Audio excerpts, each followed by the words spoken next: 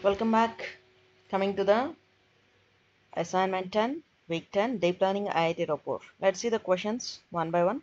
And last day to submit the assignment is April 3rd. And we have two more assignments to submit and get ready for the exam also. Which of the following 3x3 kernels works best for the edge detection task in animes? Option is C. What is the motivation behind using multiple filters in one convolution layer? Each layer captures some feature of the image separately. Which of the following are two images? We observe that neuron third convolution layer of the CNN. Which of the following statement is always true?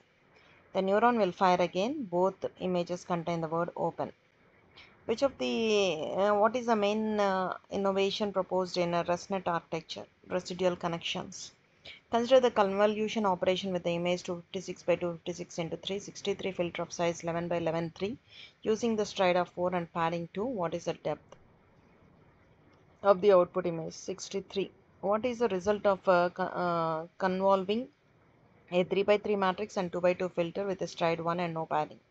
2 by 2 matrix. What is the purpose of using stride larger than 1 in convolution neural network? To reduce the size of the output feature map. Which of the following layers doesn't contain learnable parameters in CNN? Max pool layers. Which statement is true about size of filters in CNN? Large filters capture more global features, small filters capture more local features.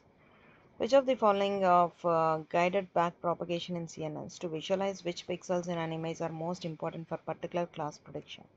Now you can submit your answers. Once the answers are submitted, you can see that the answers are successfully submitted and assessment is submitted.